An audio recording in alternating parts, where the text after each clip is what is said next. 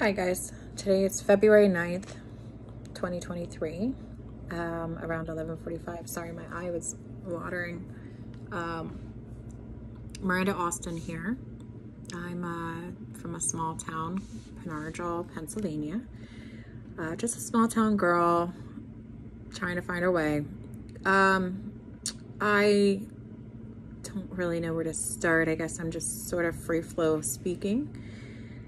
And I think I've had the first real conversation with a person ever about some real stuff. But it's hard to imagine coming from like a regular civilian standpoint. And what I mean by that is, we are all the same. We are all made from the same things, but there's a spiritual awakening happening around the world, as we can't really deny that the challenges that we're getting aren't, I don't feel, I'm just going to speak how I feel. I don't really have anything else to go on other than what comes to my mind and heart in the moment. So I don't want to be scrutinized or looked at as some sort of higher up. I'm not part of the government, although I would like to be someday. I think we have a lot of work to do, and that I have some things to say. So I'm just recording for now, and I'm not even sure if I'm going to post anything. But I myself am going through a lot of changes and challenges in my personal life, my home life, my career. Everything seems to be like going down the drain, but somehow internally you know that this is supposed to happen, so you're not mad. You don't really know how you're going to get through, but something internally tells you that you are, and you have what it takes. So I think part of what I'm supposed to do now is just give some encouragement, enlightenment. You're not alone. We are being tested, and don't be mad about that.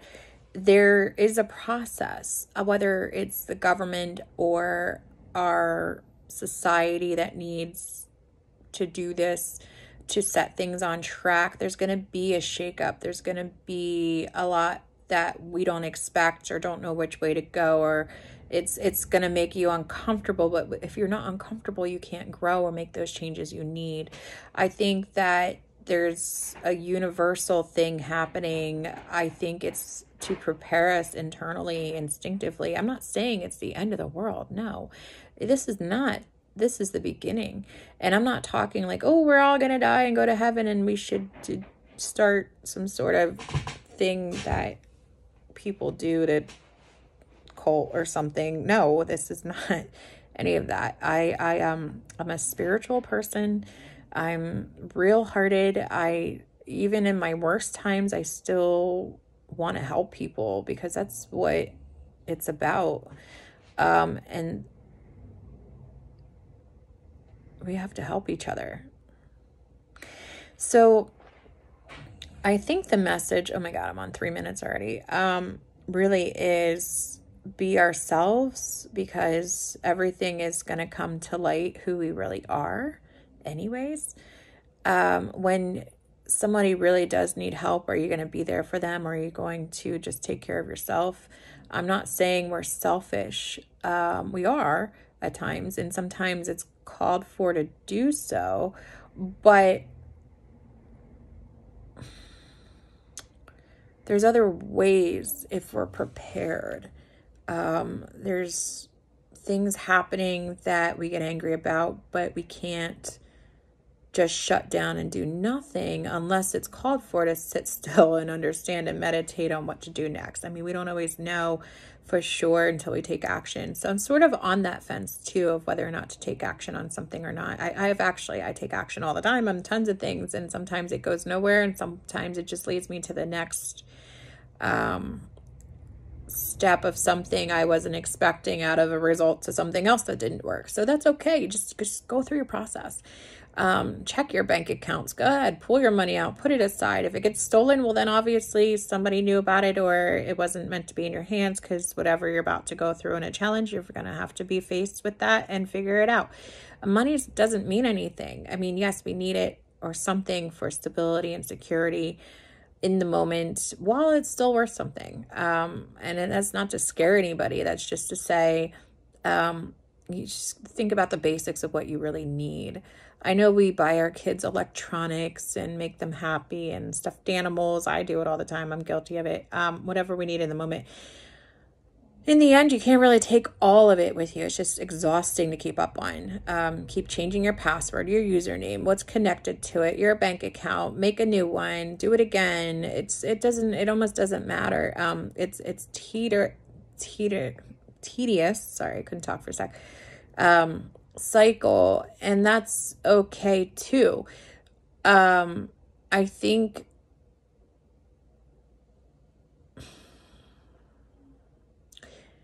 we all have a purpose. We all have freedom of choice. Even if you don't live somewhere where that seems logical, there's going to be a way to figure that out based on your internal instincts and who you really are and how you're being carried with yourself, your character. You got to know inside that you're going to be okay, even if you don't know how. I know we got to use logic. I know you can't just sit still and protest in the middle of the street and expect nobody to hit you if they're driving by. If they don't see you in time. I'm not saying doing anything dangerous or extreme at all. No, you live your life the way that you're living it, keep going, but there's going to be subtle changes and then there's going to be dramatic changes. And when that comes, don't be mad. Just take it as a grain of salt, move forward, keep trying, show them what you really are like. And you know what's happening is the greedy ones, the ones that shouldn't be here are getting caught up on their own. People who do believe in spiritualism and maybe practice on the dark side, you're in trouble. You can't do anything much longer. It's only going to hurt you. So everyone out there, whatever you cast on another person, spellbound, sacrifices, whatever, anything in a negative mindset or in greed or jealousy or hate or concern or worry, it's going to come right back to you. It has nothing to do with me. That's just a word of advice. I would stop. You can't have what other people have. You have to earn it. So let's just do that. That's my first thought. Secondly, that's not coming from me. That's just universal. That goes for law enforcement. That goes for anybody. If you're a good person, show it. Don't be fake either. That'll get exposed. It'll show. There's no room for greed. Listen, if you have millions of dollars, kudos to you. I don't know if it was given to you, if you earned it, if you really did it by the sweat off of other people's backs unfairly. Did you treat people good while you earned that? That's fine. But what do you do with it? You have more than enough. And I'm not saying give all your money away. I'm saying, can you put it somewhere where it is going to help? Like if money didn't matter, what would you do with your life? If money didn't matter and you didn't need it, what do you need? What are the basics you need to survive? And this is not to scare anyone. It could be years and years and years until anything really crazy happens. But for now, write down what you need. If you had to pick up and leave, I'm going to do the same thing. I'm going to just write it down, make a list. What's important, what's not, what do you think you're going to need? And what can we do to help each other if you had it? And you know what? You shouldn't help others unless you have enough left over after helping yourself, because you can't help anybody else unless you help yourself, right? So that's okay too. It's not in a greedy way. It's just saying, like, get what you need for yourself. And when you have more left over, then you can start giving to others. That's really how it's supposed to go. And you got to stay positive and keep trying to do what's right. I think that's the biggest important message. I have been through hell and back with a ton of things going on, crashing down in my life, as I explained in the beginning of this video. And I don't want to make this personal. I don't want to discuss where I worked and what happened. And I don't want to discuss who I live with and what their names are. I mean, I gave you my name, but it's not about that. It's it's not about coming after anybody who's done you wrong. These were the challenges you were given that are going to make you stronger to get you through what you need to do. So where I'm trying to go with this, I'm going to create another video that's a little lighter, I hope, and gets more to the point of what it is I really want to try to do, or what I think I'm supposed to be doing, and to see if I can get the support out there I need from those who would follow and subscribe, or I don't even know how to do this. I have to kind of research this. I guess I'm a little nervous to start a bank account link to a YouTube channel, but I think I'm going to ask for donations. If it strikes you to donate, I just want to tell my story. It's not even about money. I don't have to have all the money in the world to do what I think I need to do. I just need what I need in order to survive and get through this and push forward and start helping other people. So my basics is going to be, I need a home. I need property.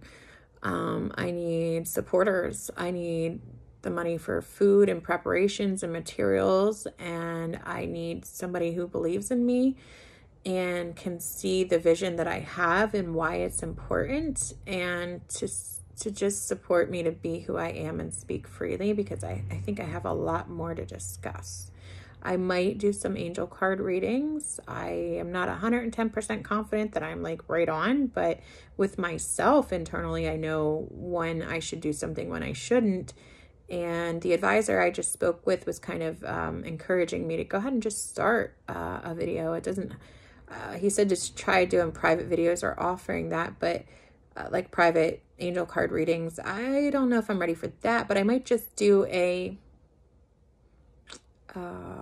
video to see what happens. And if it resonates with anyone, well, then they take it as is and they leave the rest. And if it works, great. If it doesn't, that's okay too. Okay, start there.